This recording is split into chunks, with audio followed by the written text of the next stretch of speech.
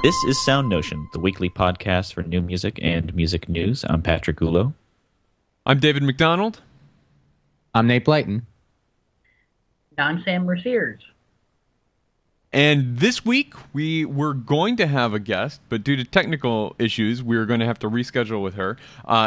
We'll be back to normal guests, assuming nothing like that happens again. We're booked for the rest of the year, so there's some good people coming up. Stay tuned. But we're going to start off today talking about the Musical America Awards, which they announced this week. The ceremony is going to happen in a few weeks. The 2014 Musical America Awards. We've got composer George Benjamin is the composer of the year. Conductor of the year is Pablo Era Casado. Instrumentalist of the year is Jeremy Denk, our friend Jeremy Denk. And Ensemble of the Year is the International Contemporary Ensemble, ICE. So, hooray, new music people getting honored by Musical America. And perhaps the most annoying thing to me, and I'm not wild about the Musical America Awards. I think they're a little bit... I'm not going to use any bad words on the show, but I'm not wild about them. Their musician of the year is Audra McDonald, which seems really strange to me for Musical America. This is a classical music publication. Right, classical music publication and directory and all their other things, naming kind of a jazz kind of Broadway person as their musician of the year. The only real classical music that I can think of that she did in the last year was Porgy and Bess, and by all accounts, she did a great job. But it was the Gershwin's Porgy and Bess too, which was a Broadway production. Right, that's true. It's not even like the straight ahead Gershwin Porgy and Bess, right? Yeah, it's true. We talked about that on the show, that adaptation. You're forgetting something very important. What's that? She's really popular and she's pretty. So duh. Well, I think it's silly and dumb. She's wonderful. She's a wonderful performer, but there's really no classical musician you could have honored as your classical musician of the year. Well, or maybe they're not claiming to name a classical musician of the year, and that this is just their musician of the year. It just so happens that their musician of the year for the last 50 years has been a classical musician, and this time they've decided, next year it'll be Slash. Well, maybe they want to spice it up. In 2000, the musician of the year was Carnegie Hall. What? In 2000, musician of the year was Carnegie Hall. So I don't think that word means what you think it means, Musical America. Right. Well, I mean, obviously that they're willing to go out of the box a little bit to name whoever the musician of the year might be, even if it's not an actual person.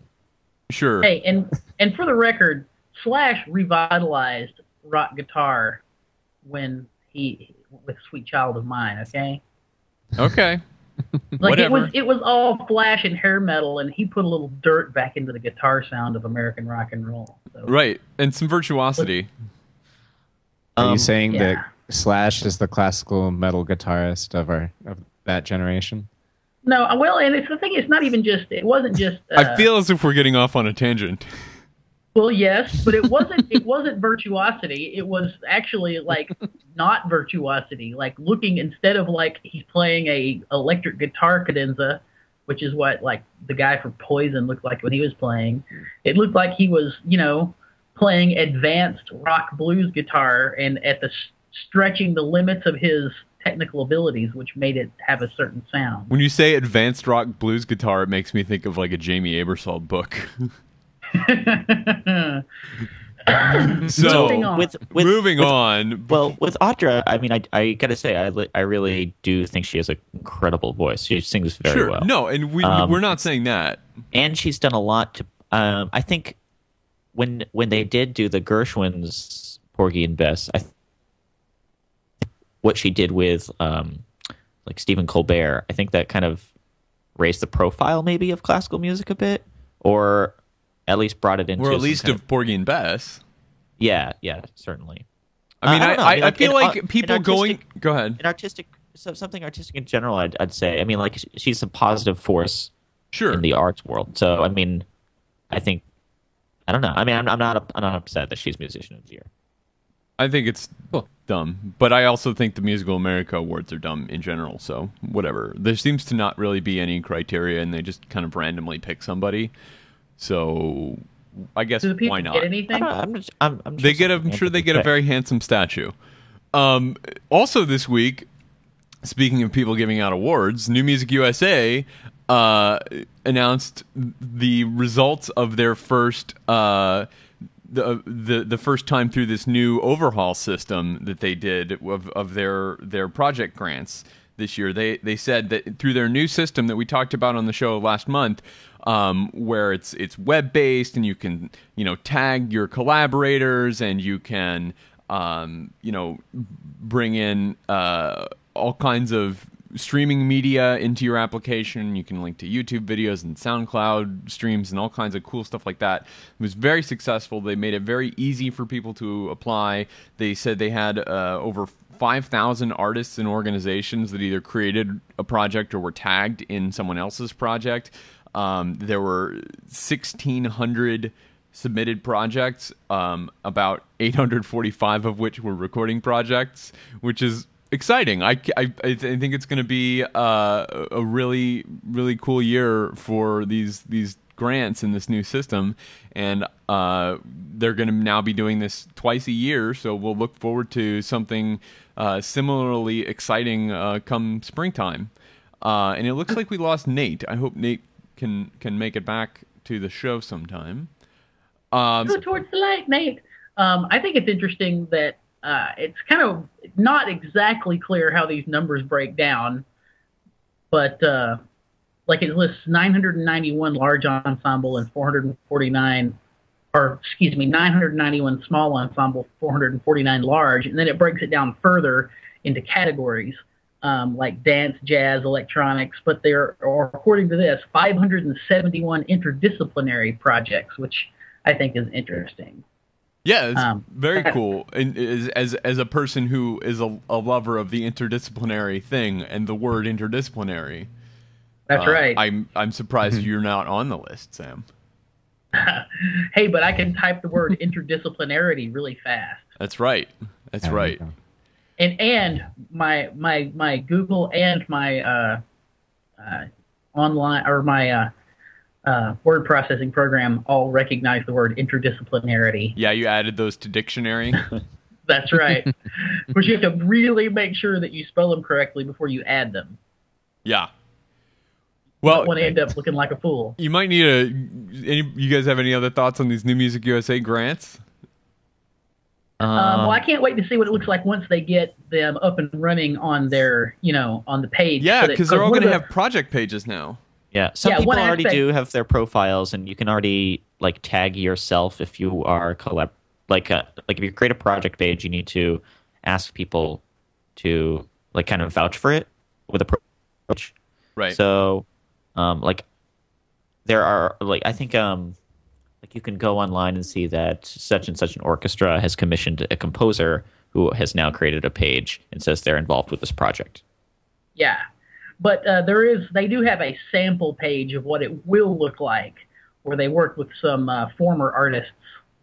So while the current projects are not up and going in a full-fledged, page the way it's going to be eventually, there is a sample page that we'll link to in the notes showing what it's going to look like, so you can browse through the projects.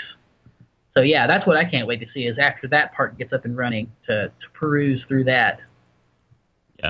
It's going to be very cool. So we'll look forward. It's still early days for this new system, and I'm sure that even by the time they do this in March, they'll have a lot of improvements they want to make for the next time around. But it's very cool to see things develop there. Yeah. So why isn't SoundNotion on the New Music USA grant gravy train? Huh?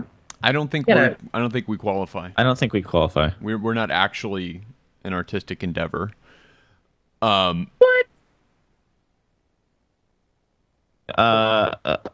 We have it's a fine line between creative something and journalism and pretend journalism. Right. We're mostly pretend journalists talking about it. We should just create an amazing new work for this huge ensemble, and then kind of, embezzle money from that project. I think that's a way to go. I think that's it. Yeah. So as it turns out, that the Armory is not the only game in town when you want a little Gruppen in your diet. Right. That's pretty cool. We just talked about Gruppen last week and how you could watch the New York Phil's Gruppen at the Armory on Medici TV. So you can... is that still up? Or I guess that just came down this week. It was up until the 8th of November, I think. So it's probably not available anymore. But... that's okay, because you can now see another live performance of Gruppen going on right here in the United States. Tonight. Patrick is our New Englander correspondent, our resident New Englander. So I will let him tell you all about the name of this institute. Well, the name of this institute is the Worcester Polytechnic Institute. Worcester. I love their thought. Like any great town from Massachusetts, you got Gloucester, Worcester. But yeah, Gruppen is coming to the Worcester Institute. I think it's going to be wicked awesome. Which is going to be wicked awesome. Which has a music department. It's kind of the greatest place, I think, to. And they don't have a music major though, which is awesome. Yeah. Is it kind of like MIT doesn't have a music major, right? I don't know. They don't, but I think John Harbison teaches there. Well, so that's the cool thing is like they're a bunch of engineers that are trying to solve this engineering problem of having 3 orchestras and 3 conductors doing this massive work, which is right. They probably have like perfect. some fantastic musicians who at the school. They're super precise to put something like Gruppen on stage. I mean, like I would want the Worcester Polytechnic Institute to do it. I believe it's pronounced Worcester. Worcester. I don't know. Worcester. Can you do a New England accent? Yeah. Can we hear it? No doubt. Can you tell us about the Worcester Polytechnic Institute? So Worcester Polytechnic Institute is wicked awesome. That's all you got is wicked awesome? I don't know. What do you want? What else do you want me to say? Don't worry about it. We're moving on. It's over. You missed your moment. Don't be so quick. It's really important to the show, guys. There's one thing that's interesting. They're pairing. If I were doing Gruppen, I would feel completely fine in not programming anything else. But they're programming Academic Festival Overture with Gruppen. I'm like, right. Really? Good. Why? Like, why would you bother? Well, I mean, Academic Festival Overture I'm not a huge fan, and I'm a Brahms fan, but I'm not a Brahms fan too. I was gonna say.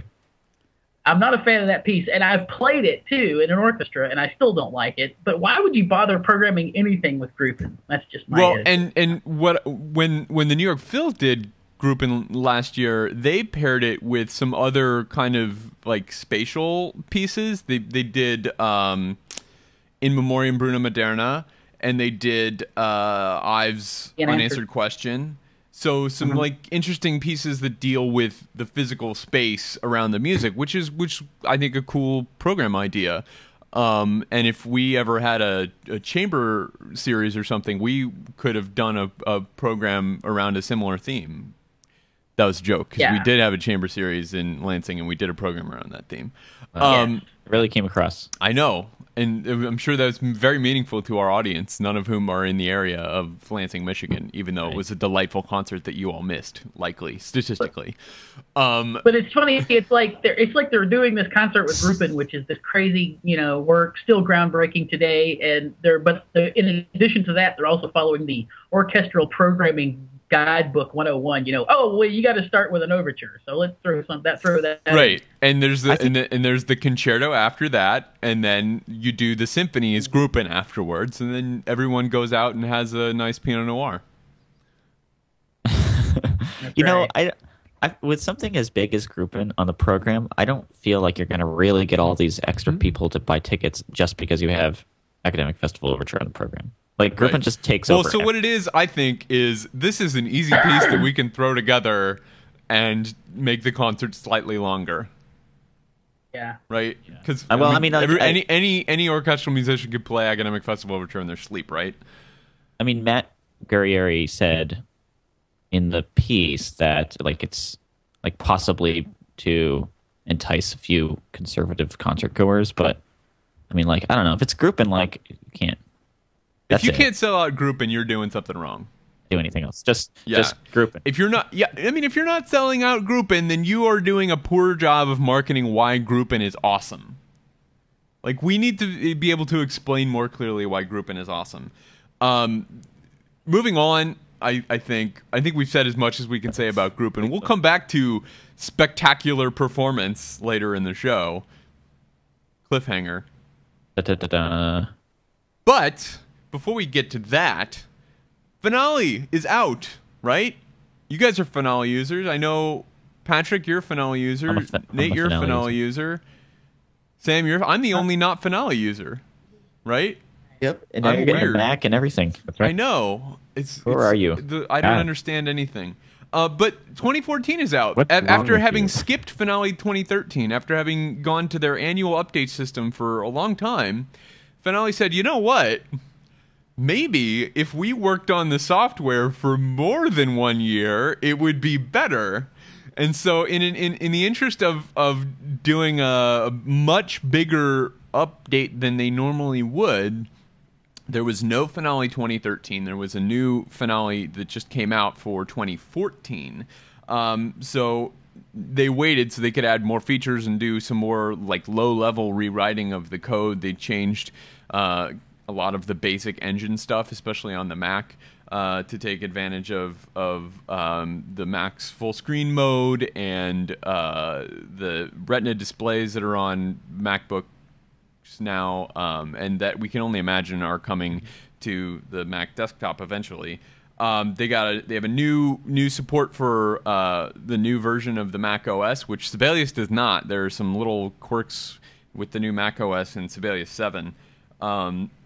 There's a new file format, which does not include, and there's no 64-bit support, which I think is weird. Sibelius 7, which is now 2 years old, has 64-bit support on the Mac, which means it takes better advantage of multi-core processors, which most modern computers have.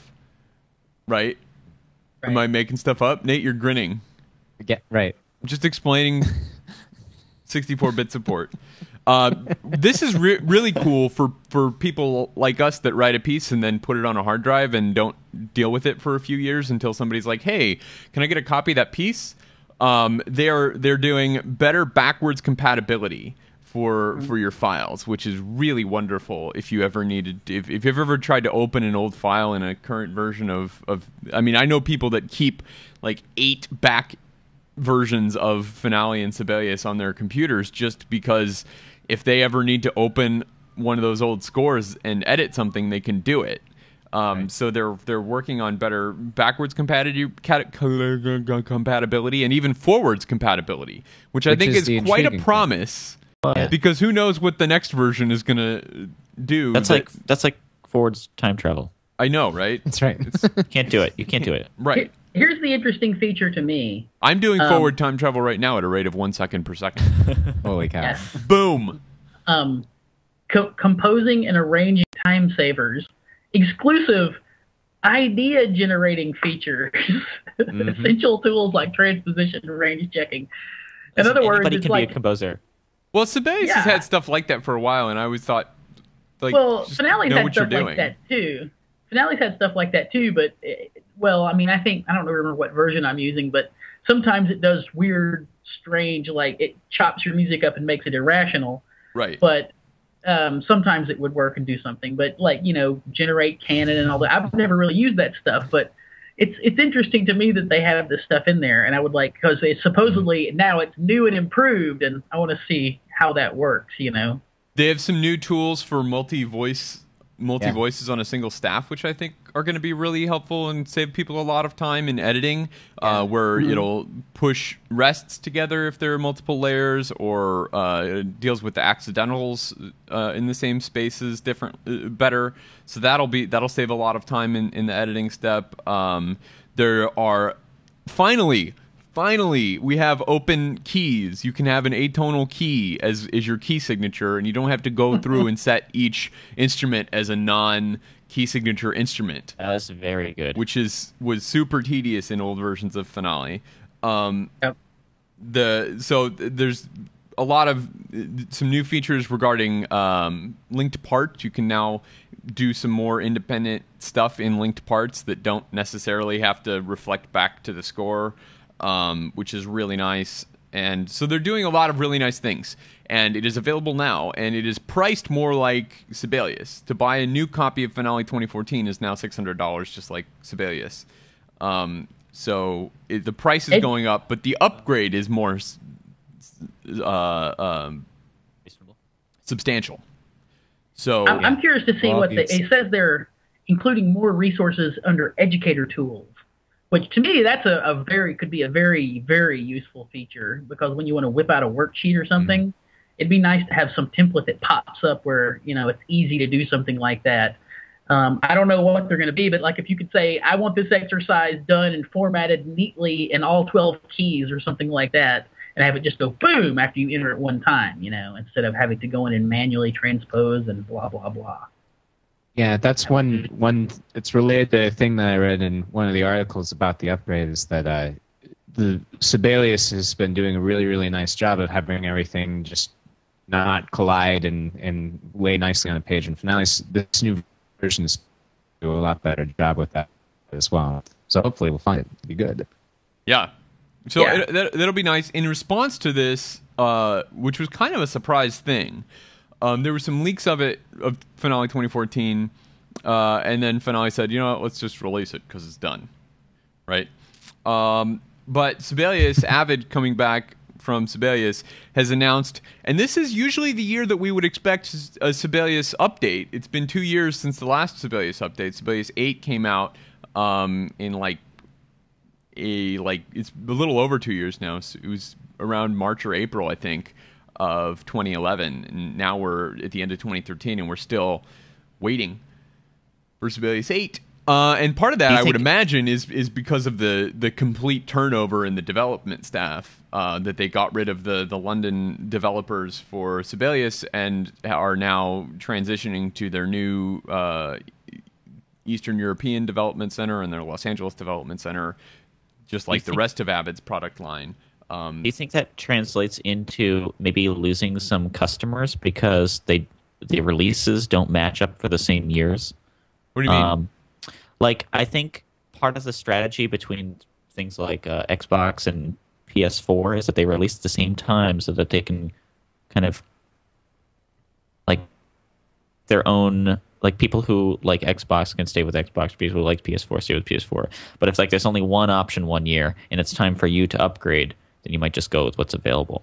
Well, I don't know. I think there's a lot of file format lock-in. I think it's a lot harder to switch between these two things than it is to switch between game consoles. And also, I would point out that in the last generation, or I guess I should say the current generation, because the new ones aren't out yet, but in the current generation, Xbox 360 was out for a year before PlayStation 3. Oh, yeah. Maybe PlayStation 3 came out the same year as the Wii, and the Wii kind of exploded and then collapsed. And now Nintendo's newest console, the Wii U, has been out for over a year now, and nobody's buying it because it's terrible. So I think if you have a good... The moral of the story is if you have a good thing, people are going to buy it, and it doesn't matter when it comes out. If it's good and people know about it, they'll buy it. And I think it seems like Finale 2014 is pretty good. Sibelius has come back with an announcement that they are going to have kind of like a mini update thing that's going to add a lot of features to Sibelius 7. This was reported by the Sibelius blog's Philip Rothman, who Sibelius blog is an independent blog, I should say. They are not affiliated with Avid. Said that he has gotten in touch with Avid's Bobby Lombardi, who says that we should expect sometime soon a Sibelius 7.5, which will be kind of an interim thing between Sibelius 7 and Sibelius 8 that will add some features and maybe fix some bugs. I hope that it's going to fix this bug in the new Mac OS with the way fonts are rendered. It doesn't affect the scores. It affects the way the fonts are rendered in the dialog boxes in the program interface. But it still doesn't look great. So we'll see if we get an interesting update to Sibelius that can match some of these features. A lot of these features that are announced in this new Finale 2014 are things that Sibelius has had for a while, and Finale's annual upgrade cycle has not allowed them to do any of these really big features that take more than a year to develop. So it's very cool. I'm happy to see Finale going to this cycle because I think it makes a lot more sense for this kind of really powerful software. Right. It's the kind of thing that Adobe would do with their Creative Suite, and now Adobe has even moved, and I wonder if we'll ever see this. Adobe has moved to the cloud for a lot of their stuff, and now you subscribe to Adobe Creative Suite, and Microsoft has done this with Microsoft Office, and you subscribe to these things, and you just get whatever updates are available whenever they're available. And as long as your subscription is current, you'll always have the most recent version, which is, I think, an interesting paradigm for professional software. I wonder what the cost would be for this kind of subscription for these kinds of software, and if it ever comes to pass that we have to subscribe to Finale and Sibelius, I think a lot of people are going to have to make some tough choices about whether that's worth it to them. Yeah. I know some people who've been around for a while, composers who write a lot, who still use I can't wait to see what Finale 2002. Right. Yeah. So no, I mean we edit the show in or I edit the show in Adobe Premiere Pro from CS5, which is now like 4 years old, and it works fine. Whatever. Yeah. I just can't wait to see what the response to the newest version of Finale is, because Finale users tend to be kind of like they feel about it the way Churchill felt about democracy. It's the worst system in the world except for everything else. That's people tend to think. Well, it's also, I hate Finale, except everything else is not as good as Finale. I think it's dangerous anytime that you're doing a big update to professional software that people rely on to do their jobs, and that people have spent decades learning to use. We saw this with Windows 8. When Windows 8 came out and it completely changed the interface for Windows, a lot of people were very upset because they had spent the last, 2 decades learning how to use Windows the way it was, starting with Windows 95, learning to use that kind of interface. And now there's a new thing that's seemingly completely unrelated to this thing that they've spent the last 2 decades learning to use, and now we're going to have to learn this new one, and we'll eventually, I'm sure, get used to it, and then 2 decades from now they'll change it again, and we'll have to learn that thing. It's frustrating when it happens, and features that you rely on get taken out or get implemented in a different way, or things get buried, or other things get surfaced, and there's always going to be some growing pains, but I think it's exciting when things get updated anytime. But that's just me. Okay, so I know it's almost time for the deep cut, but I'm calling an audible here. You don't want to talk about Yeezus? Oh, okay. Yeah, we have to talk about Yeezus.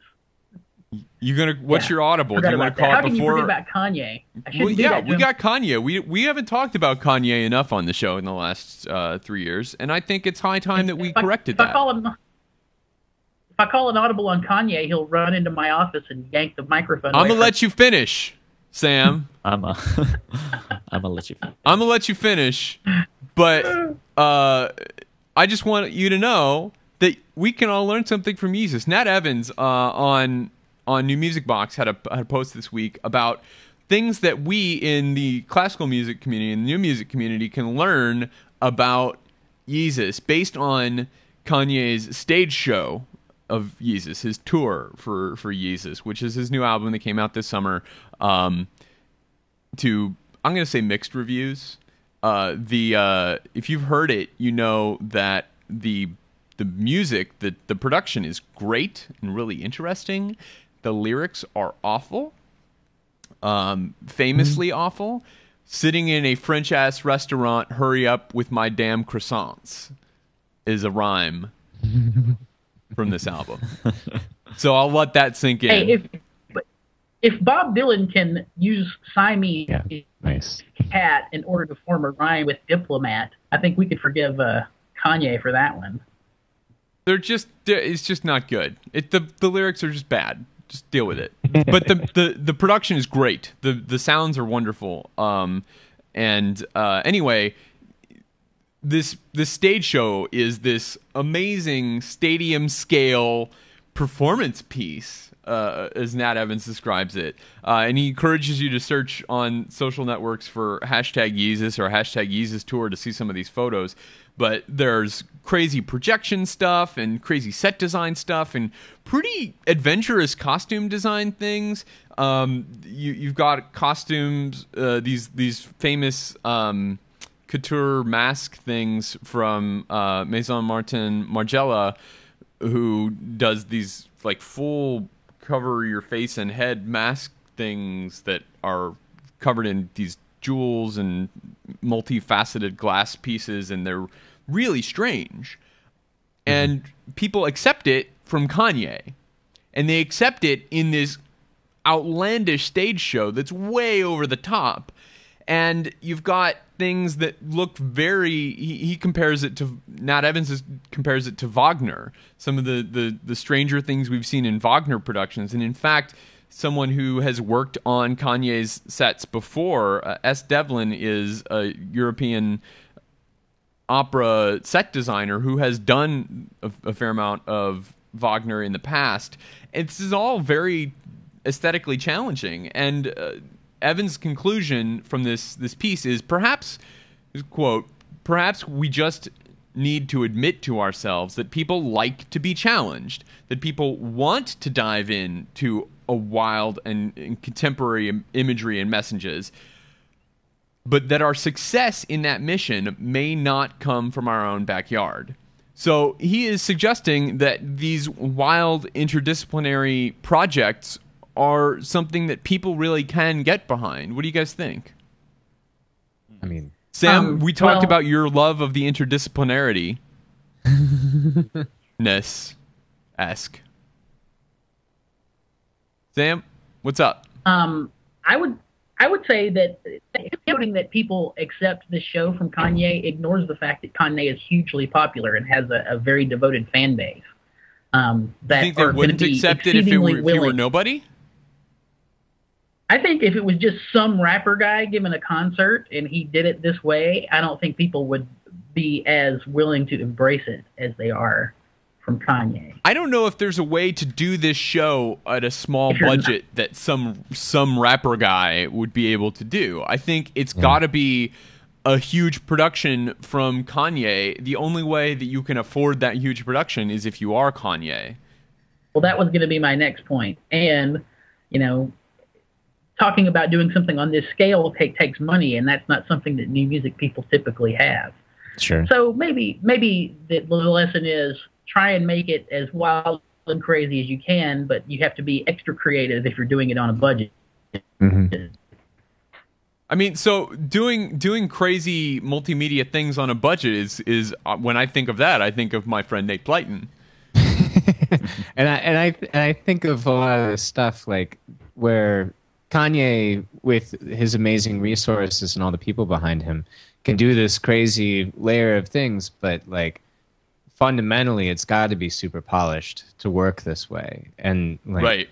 And so that's a thing where, like, in my experience, I usually get like 80% or so in terms of just like coming up or having the idea, using all the resources and sharing the responsibility with people, and then like often teeny little quirks, but and in the music world, like it's hard to spend that much time. And like what I would love to see, and what I kind of take away from this, is like seeing more new music people taking cues from the theater world and just like the timeline of putting productions together like this, because they've got to have layers of the timeline of putting the project together.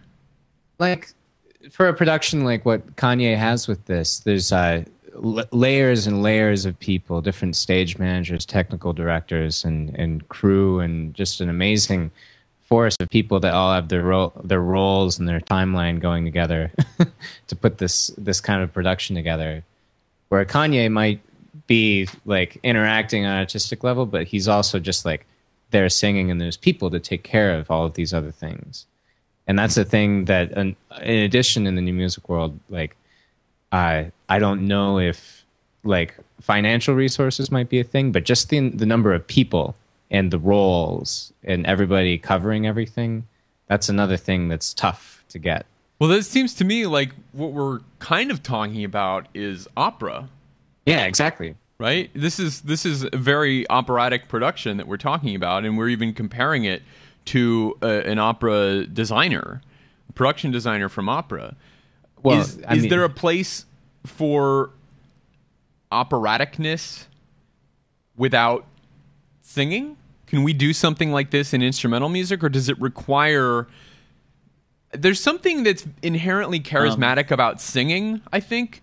Like looking out at the audience and using your voice, a thing that they also have, to say things to them in song, that is a barrier to instrumentalists. Instrumentalists don't have that immediate connection with the audience because they're holding this magical machine that's in between them, that's the thing that's making the sounds, that most of the people in the audience do not have the machine nor the wherewithal to use it had they the machine. So I wonder if the acceptance of this outlandishness requires that connection that only a singer is ever really going to get. Does that make sense? Am I talking out of my butt? I hear what you're saying with the instrument barrier kind of thing, with having having this object that isn't like you acting a part. It, like, in order, like, to do a theatrical production, like, would you wrap your violin in these jewel-studded mask kind of things, or like how do you bring that instrument into this kind of imagery? Kind of, and I'm reminded of, however, I'm reminded of Alarm Will Sound in some of the productions that they've done. I've only seen video, but they seem to have been thinking this way for a while, of how to bring the instrumentalists out and connect with the audience in a more theatrical way. And like memorizing their music, playing in different places in the house and doing different things with lights and stuff. Right. And when I see those Dave, things, I do think of opera. Yeah. Sam? Dave, I think you're right, but the connection that you're talking about, how people feel a connection to the human voice, I think that connection is really strong for Kanye. But when you have somebody come out and start singing bel canto style singing, the connection for, quote, average audiences is not as strong, not nearly as strong, because they feel... I think that type of singing still isolates people from feeling a strong connection, because it feels like an instrument that they don't have when they hear that kind of thing. That's true. I agree. Yeah. No, and I would say that that's there whether or not you have this surrounding thing, right? If you're either giving a voice recital or giving a clarinet recital, there's still that difference between that relationship between the performer and the audience, and that's just up to the performer to figure out how to solve that problem. And that's the thing that we practice trying to do, right? Is trying to overcome the clarinet barrier or the piano barrier or the violin barrier or the trombone barrier, right? Well, talking about I just wanted to bring up when you were bringing up production design earlier, if you remember, there was a lot of buzz around this Stockhausen piece that premiered that had its, like, I think, U.S. premiere at Lincoln Center this past summer. It was, Michael's Reise die Erde. And then you can see some pictures of it, of like a trumpeter encased in this metal tube. I put the link in the doc if you want to see the picture. You can show it on the feed. Yeah. But it's kind of that's not an opera, but it has like this incredible production value, which we've seen a lot. Actually, we've seen a lot from people like Michel Vandera too. Oh yeah, absolutely. His cello piece, and you know, speaking of Stockhausen again, we just a few months ago were talking about the premiere of Mittwoch aus Licht, the piece that includes the helicopter string quartet. So I mean, these are pretty outlandish things, but I think the difference is that there's still something that prevents these from having the same audience that Kanye has, and I don't. What is the difference if not the musical aesthetic? I mean, I feel like the other parts of the aesthetic are not that different. It's sensational.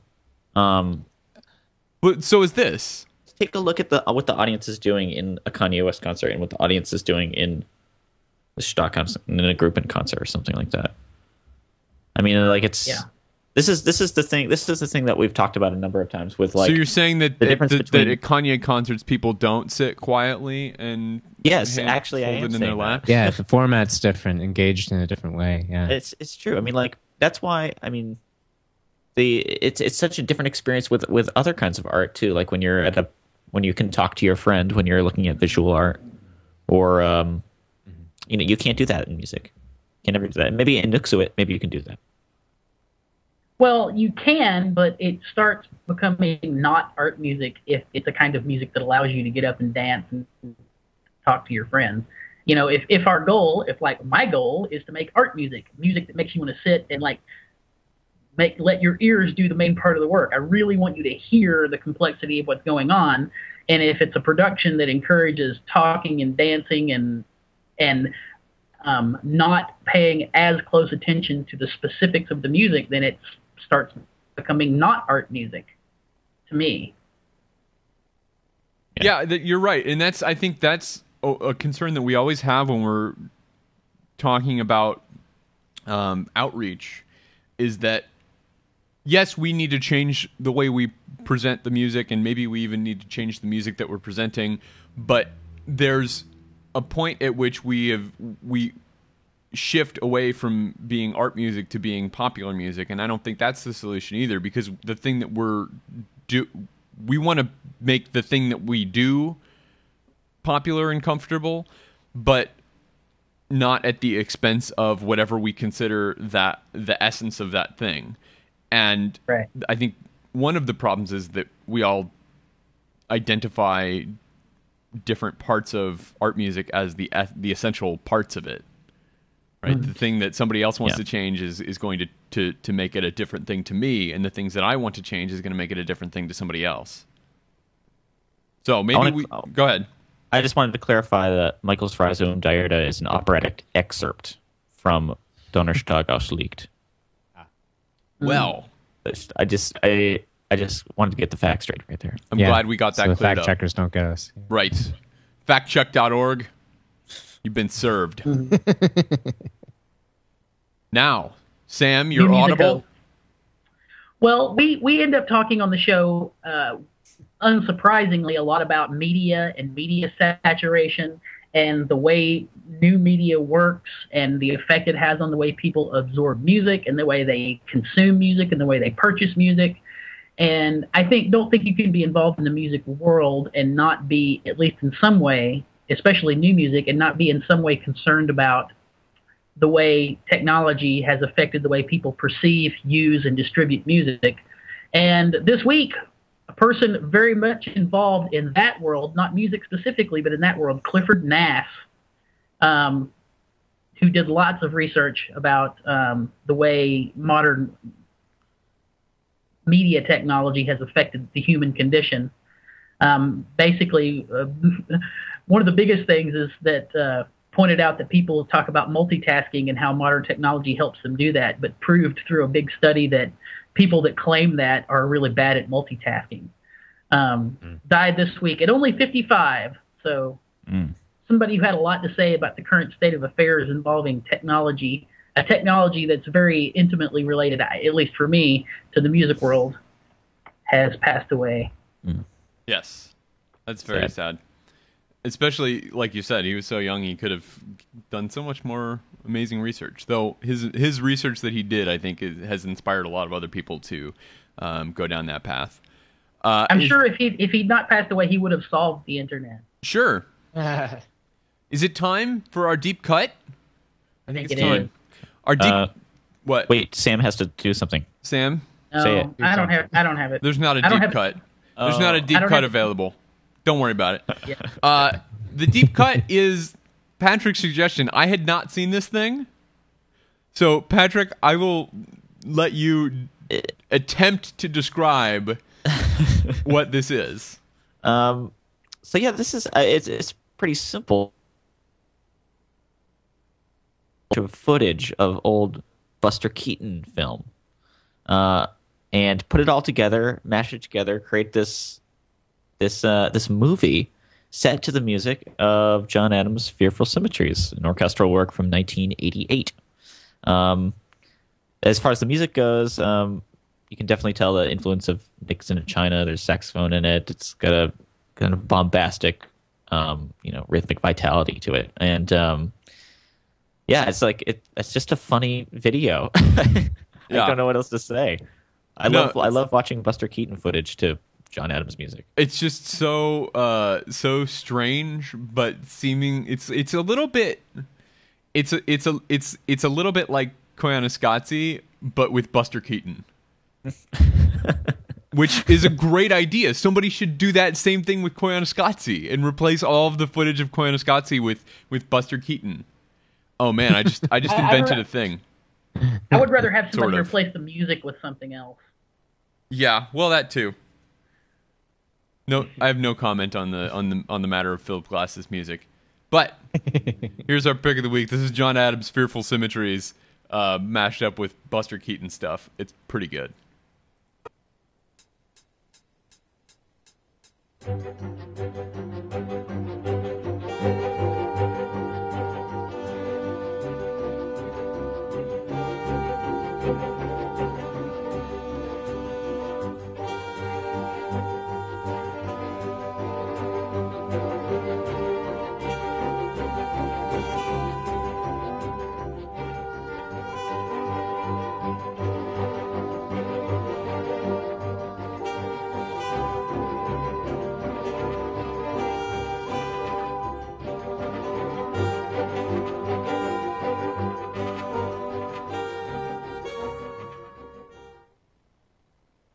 And that's all you're going to get of that. Sorry, but it's very cool, and we'll have a link in our show notes where you can check out the rest of it. Because, like we said, it just is so perfect. It's perfect music for the montage. It's strangely perfect. I don't understand why it works. I don't know either. I think that music, a lot of John Adams music, you could take any kind of human activity and show it in fast forward, and it would look appropriate with John Adams music. It's just got this universal quality. Next time, Benny Hill, though. Sure. And we'll Yakety Sax. Replace Yakety Sax with That's John true, Adams. Though, but like Yakety Sax, show anybody doing anything in fast forward, and Yakety Sax sounds perfect. Yeah, totally. So that's going to do it for this week's show. Sorry we didn't have a guest this week, but we gave you some really awesome stuff, I think. And you should definitely check out some of these stories. They're certainly worth your while. And we'll have links to all of them on our site, soundnotion.tv/SN. Who's on the schedule for next week? Somebody check that. Pianist Alec... I don't quite know if I can get his name right. That is bad. Hold on, let's see. Way to go, Sam. Alex Carrick, I'm pretty sure. Hold on, he's a piano player who has a new release coming out that's all new music. Or not all new music, but all new in the generic classification, not as in brand new composed music. Alec Karras. Alec Karras. Has a new got some Morton Feldman music and other things, and he did a show recently, or he's going to do a show recently that's all Morton Feldman music. So grab a comfortable chair if you're going to one of those concerts. And we'll talk about that, because I'm sure if he's doing some Morton Feldman music, he's been sitting on the bench for hours and hours and hours at a stretch. So right, that'll be an interesting chat. Bring a comfortable chair if you're going to practice it too. Yeah, I'm sure there's a lot of practice room time to do any of that stuff. So if you'd like to join us, we do the show live on Sunday mornings at 11 a.m.-ish Eastern Time. We're usually much more punctual than we are when we have a guest. So join us at soundnotion.tv/live. If you have any questions about preparing any of that crazy music for our guest, jump in chat and we'll pass your questions along next week. And we appreciate everyone who joined us this week in chat. Thank you very much. If you are watching this after the fact, that's cool too. You can leave a comment for us on our site, soundnotion.tv/SN. You can also find us on Facebook, Twitter, YouTube. Follow us, like us, subscribe to us. And we will love to continue these conversations with you in those places. If you'd like to suggest a story or a topic for SoundNotion, just tweet us with hashtag SNWeekly, and we always check that out as we're preparing the show each week. You can subscribe to this show and all our shows in the iTunes store. We're going to be launching a new show very soon. Patch In with Nate Blyton and Ben Furman is going to be about electronic music. So look for that in the iTunes store and other places. We would love to see you joining us there as well. We also just released an episode of our film music show, Streamers and Punches, this week. So check that out too. If you'd like to support us, you can use our Amazon search box when you're doing your holiday shopping and buying things on Amazon, because who doesn't buy everything on Amazon? I buy everything on Amazon. I assume you guys do too, right? Yeah? Yeah. Yes. So you should use our search Bisquick. box. It's on the right side of the page, and just search there. It doesn't cost you anything, but we get a little commission, and that helps us out a lot. SoundNotion's introduction includes music by Patrick Gulo and video by Tyler Lepp. Thanks again for watching, and we will see you back next week.